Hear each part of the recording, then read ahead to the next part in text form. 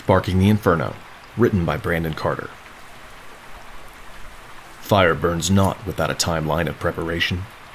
The common eye sees only the conflagration, oblivious to the path stretching out behind that single instigating spark.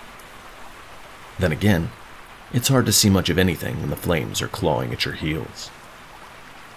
The Keeper of the Tomes. Prologue. The young man buried his mouth in the crook of his elbow, less to stifle the reek of sodden earth and the coppery scent he was desperately fighting not to think about, and more to prevent his panicked breathing from alerting the pair of road-scuffed boots on the other side of the overturned wheelbarrow from pinpointing his hiding spot. In the utter darkness beneath the barrow, he couldn't be sure of the boots' location, but they were close enough it didn't matter.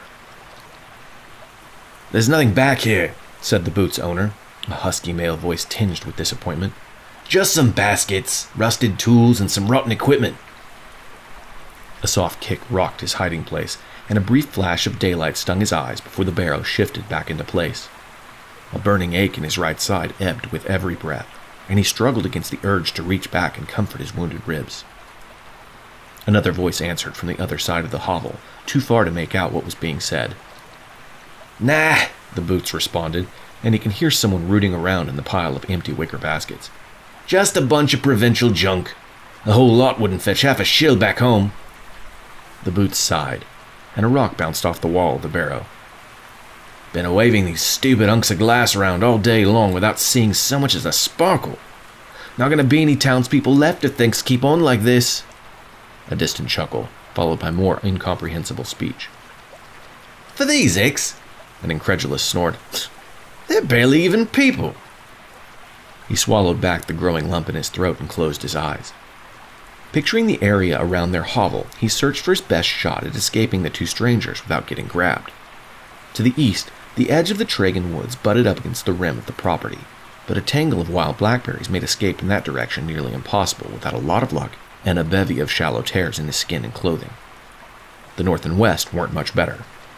The organized spacing of the apple orchard lent itself toward ease of access, making it practically impossible to lose anyone in the wide-open groves. With little to no hiding places among the manicured apple trees, he doubted he'd make it far before one of the two men ran him down. That left the area on the south side of the house, where the forest encroached on the barn. Problem was, the house itself stood between him and the small grove of balsam fir that would mask his retreat. He'd either have to go around or through the little hovel, and without knowing the location of the second stranger, either way risked a calamitous face-to-face encounter. The leather strap cutting into his wrist was slowly leaching the feeling from his right hand, but he didn't dare shift his weight to relieve the pressure. Hunched over within the wheelbarrow's bucket as he was, the wooden handcart mounted his back like a turtle shell, and would mirror even the slightest adjustment to his position. He tried not to think about that strap, but his thoughts betrayed him, following its length down to the object wedged between his hip and the base of the wheelbarrow.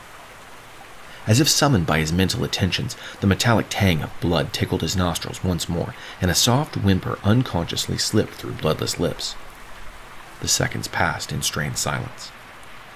His forearm tightened around his clenched jaw.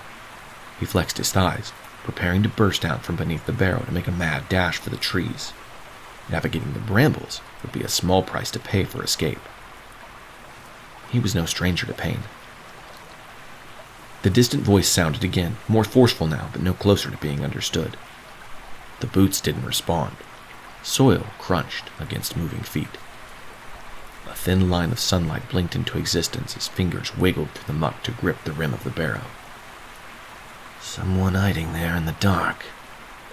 The curious whisper set his heart to pounding, and his breath froze in his throat. With the creak of aging wood, the barrow shifted, and a blinding light stole away the protective black.